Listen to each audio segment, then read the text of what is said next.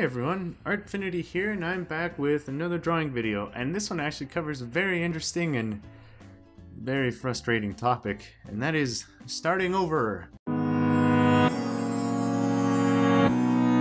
That's a thing I know a lot about. Even with this commentary, it's my fourth, fifth take, but there's something about starting over that just gives you a chance to improve, or just make you realize that the initial effort you had was way better than you thought.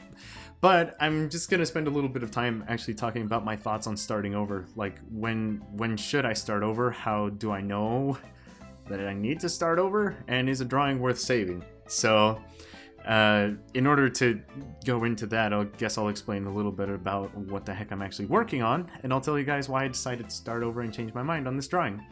So this is actually a collaboration drawing I'm doing with someone named Hereson. You might have heard of him before. He's a really cool dude. He does a lot of music related things, whether it's covers or just making original music, and I have no idea how he does it, but he's crazy talented. So yeah, I would definitely, for anyone who likes music, which I hope is everyone, especially anime related music, I would definitely recommend that you go check out Hereson. This is a drawing for a collab we're doing from Beyond the Boundary. And with this drawing, initially what I was going for is Mirai Kuriyama when she's in like her dark form from the movie and she's all sad and angry, and that's essentially the thought I had in mind. I had no real mental picture for it, I just knew that that's what I wanted to do, so I did plan this out to a degree, and I do actually like how this drawing turned out, which is interesting. So it's not like I hated it and I was like, oh, I can't save this, I need to start over. But I am a firm believer of sometimes your first idea is not your best idea. And when I was closer to finish with this drawing, I thought to myself, maybe I could retry this in a different take. You know, and I'm not gonna get rid of all the work I did, so I still saved this version of the drawing. And I guess that's a good pointer I have for anyone who's starting over. Don't delete your previous effort, because you might actually make a remake and the other one's already gone, and you realize that the remake isn't as good as you thought it was going to be. And if you don't have that backup of what you had before, you do need to start over.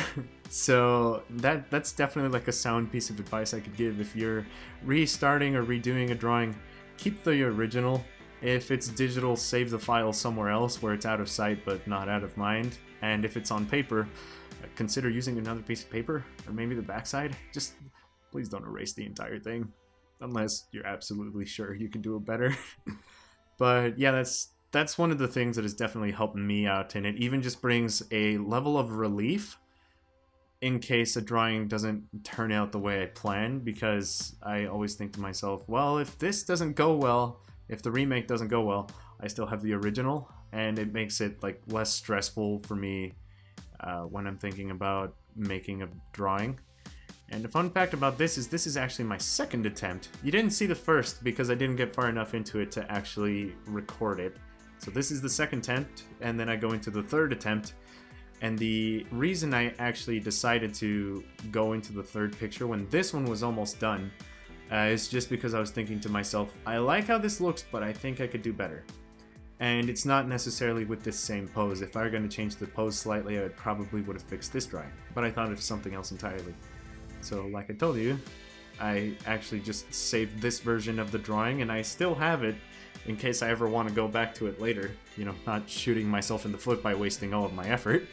And I just went on to the third drawing, and I had that peace of mind of, if this all goes to crud, I still have the other one. And I don't know, I'm just a firm believer of sometimes your first idea isn't your best idea.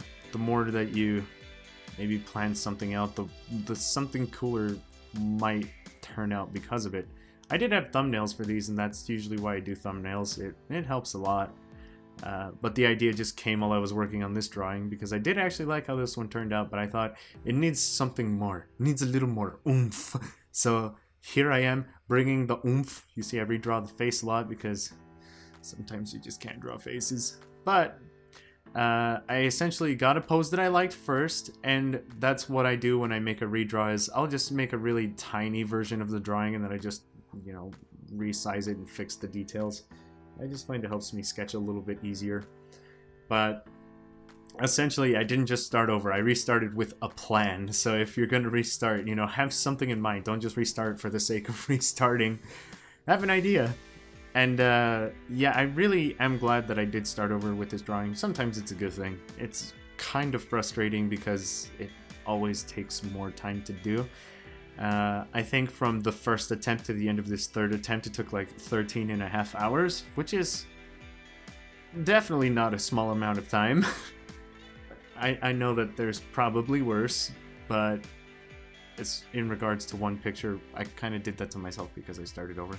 So it is frustrating, but sometimes I think to myself, if you're going to restart, or if you have to redo something, do it better than you did the first time. And that's just something that's helped me out, whether it be with a drawing or an assignment for school that I really hate, or, you know, just when your computer decides to delete everything on it, you're like, I need to put everything back on here. I have the logic of, well, if I need to restart, I might as well do it better than the first time. And I'm really glad I did. And the entire thing I was doing with this drawing was I was going for a painterly style. And I'm very lucky that I had a couple of friends to help lead me through the process.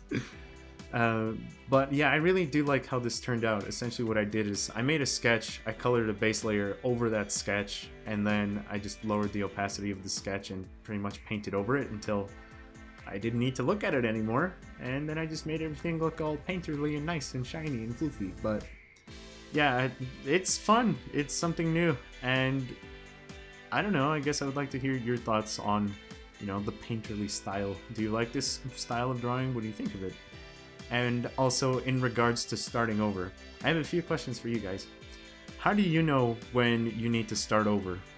How do you feel when you need to start over? And when you do start over, what's your process for it? Do you save the other drawing? Do you just completely trash the old one?